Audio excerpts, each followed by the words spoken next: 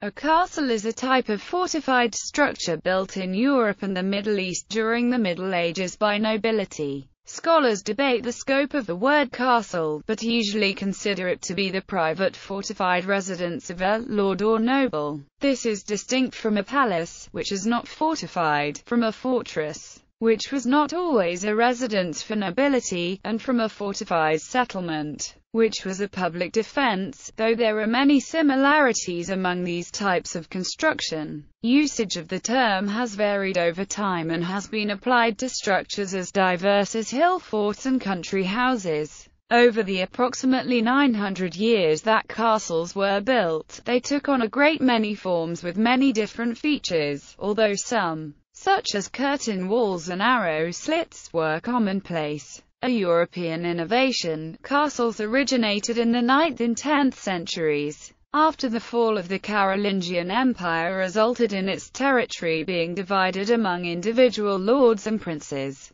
These nobles built castles to control the area immediately surrounding them, and were both offensive and defensive structures. They provided a base from which raids could be launched as well as protection from enemies. Urban castles were used to control the local populace and important travel routes, and rural castles were often situated near features that were integral to life in the community, such as mills and fertile land. Many castles were originally built from earth and timber, but had their defenses replaced later by stone. Early castles often exploited natural defenses, and lacked features such as towers and arrow slits, and relied on a central keep. In the late 12th and early 13th centuries, a scientific approach to castle defense emerged. This led to the proliferation of towers, with an emphasis on flanking fire. Many new castles were polygonal or relied on concentric defense, several stages of defense within each other that could all function at the same time to maximize the castle's firepower. These changes in defense have been attributed to a mixture of castle technology from the Crusades, such as concentric fortification, and inspiration from earlier defenses such as Roman forts. Not all the elements of castle architecture were military in nature, and devices such as moats evolved from their original purpose of defense into symbols of power. Some grand castles had long winding approaches intended to impress and dominate their landscape.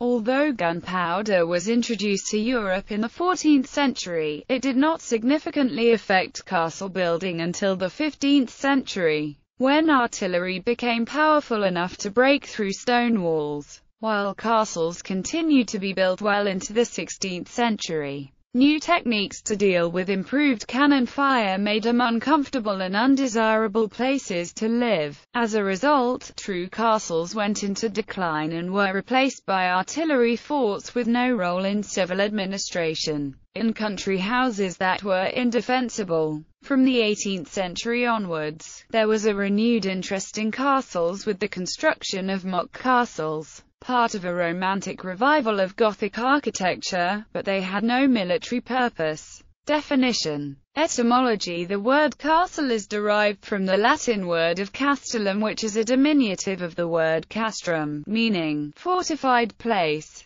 The Old English castel, Old French castel or chastel, French château, Spanish castillo, Italian castello, and a number of words in other languages also derive from castellum. The word castle was introduced into English shortly before the Norman conquest to denote this type of building, which was then new to England. Defining characteristics in its simplest terms, the definition of a castle accepted amongst academics is a private fortified residence. This contrasts with earlier fortifications, such as Anglo-Saxon Burson-walled cities such as Constantinople and Antioch in the Middle East. Castles were not communal defenses but were built and owned by the local feudal lords, either for themselves or for their monarch. Feudalism was the link between a lord and his vassal where, in return for military service and the expectation of loyalty, the lord would grant the vassal land. In the late 20th century, there was a trend to refine the definition of a castle by including the criterion of feudal ownership.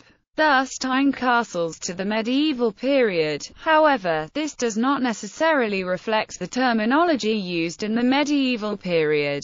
During the First Crusade, the Frankish armies encountered walled settlements and forts that they indiscriminately referred to as castles, but which would not be considered as such under the modern definition. Castles served a range of purposes, the most important of which were military, administrative, and domestic, as well as defensive structures. Castles were also offensive tools which could be used as a base of operations in enemy territory. Castles were established by Norman invaders of England for both defensive purposes and to pacify the country's inhabitants. As William the Conqueror advanced through England, he fortified key positions to secure the land he had taken. Between 1066 and 1087, he established 36 castles such as Warwick Castle, which he used to guard against rebellion in the English Midlands. Towards the end of the Middle Ages, castles tended to lose their military significance due to the advent of powerful cannons and permanent artillery fortifications. As a result, castles became more important as residences and statements of power. A castle could act as a stronghold and prison, but was also a place where a knight or lord could entertain his peers. Over time, the aesthetics of the design became more important, as the castle's appearance and size began to reflect the prestige and power of its occupant.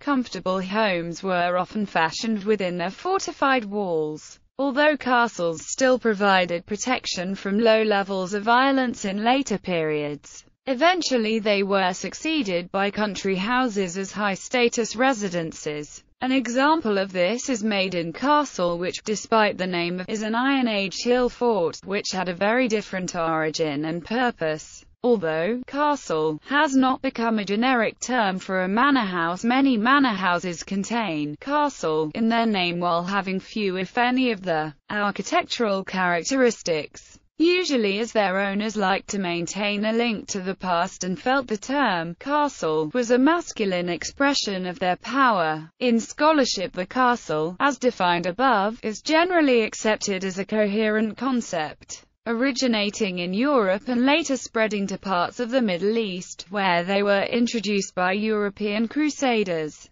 This coherent group shared a common origin, dealt with a particular mode of warfare, and exchanged influences. In different areas of the world, analogous structures shared features of fortification and other defining characteristics associated with the concept of a castle, though they originated in different periods and circumstances and experienced differing evolutions and influences. For example, Shiro in Japan, described as castles by historian Stephen Turnbull, underwent a completely different developmental history, were built in a completely different way and were designed to withstand attacks of a completely different nature, while European castles built from the late 12th and early 13th century onwards were generally stone. Shiro were predominantly timber buildings into the 16th century. By the time Japanese and European cultures met in the late 16th century, fortification in Europe had moved beyond castles and relied on innovations such as the Italian Trace Italienne and star forts. Forts in India present a similar case. When they were encountered by the British in the 17th century, castles in Europe had generally fallen out of use militarily. Like Shiro, the Indian forts, Durga or Durg in Sanskrit,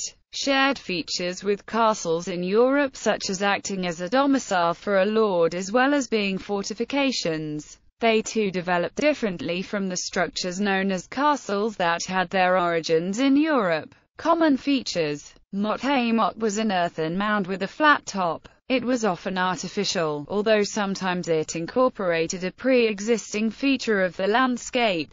The excavation of earth to make the mound left a ditch around the motte, called a moat. Motte and moat derive from the same Old French word, indicating that the features were originally associated and depended on each other for their construction. Although the motte is commonly associated with the bailey to form a motte and bailey castle, this was not always the case, and there are instances where a motte existed on its own. Motte refers to the mound alone, but it was often surmounted by a fortified structure, such as a keep, and the flat top would be surrounded by a palisade. It was common for the motte to be reached over a flying bridge, as shown in the Bayeux Tapestry's depiction of Château de Dinan. Sometimes a motte covered an older castle or hall, whose rooms became underground storage areas and prisons beneath a new keep. Bailey and enceinte. A bailey, also called a ward, was a fortified enclosure. It was a common feature of castles, and most had at least one. The keep on top of the motte was the domicile of the lord in charge of the castle and a bastion of last defense, while the bailey was the home of the rest of the lord's household and gave them protection.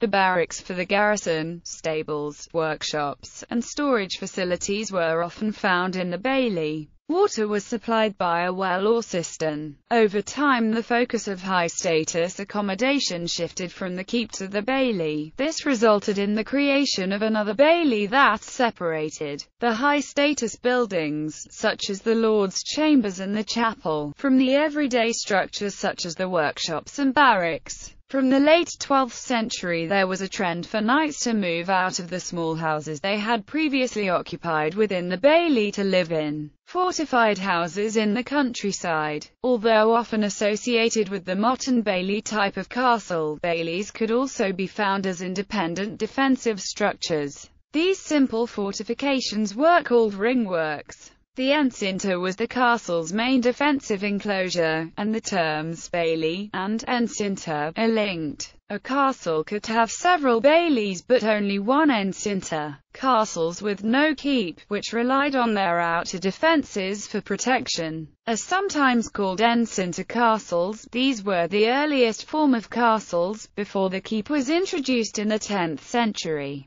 A keep was a great tower and usually the most strongly defended point of a castle before the introduction of concentric defense. Keep was not a term used in the medieval period. The term was applied from the 16th century onwards. Instead, donjon was used to refer to great towers, or turris in Latin. In motte and bailey castles, the keep was on top of the motte. Dungeon is a corrupted form of donjon, and means a dark, unwelcoming prison. Although often the strongest part of a castle and a last place of refuge if the outer defences fell, the keep was not left empty in case of attack but was used as a residence by the lord who owned the castle, or his guests or representatives. At first this was usual only in England, when after the Norman conquest of 1066 the conquerors lived for a long time in a constant state of alert. Elsewhere the lord's wife presided over a separate residence close to the keep,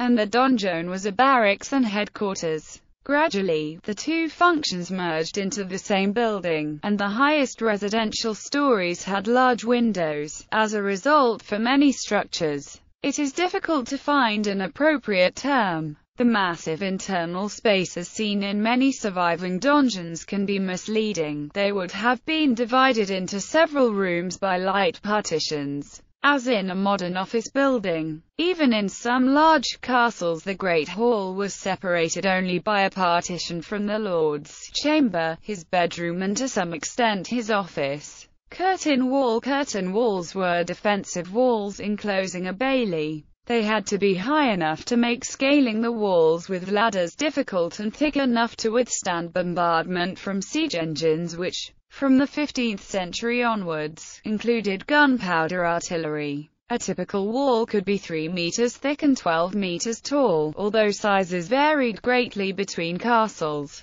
To protect them from undermining, curtain walls were sometimes given a stone skirt around their bases. Walkways along the tops of the curtain walls allowed defenders to rain missiles on enemies below, and battlements gave them further protection. Curtain walls were studded with towers to allow enfilading fire along the wall. Arrow slits in the walls did not become common in Europe until the 13th century, for fear that they might compromise the wall's strength. Gatehouse. The entrance was often the weakest part in a circuit of defences. To overcome this, the gatehouse was developed, allowing those inside the castle to control the flow of traffic. In earth and timber castles, the gateway was usually the first feature to be rebuilt in stone. The front of the gateway was a blind spot, and to overcome this, projecting towers were added on each side of the gate in a style similar to that developed by the Romans.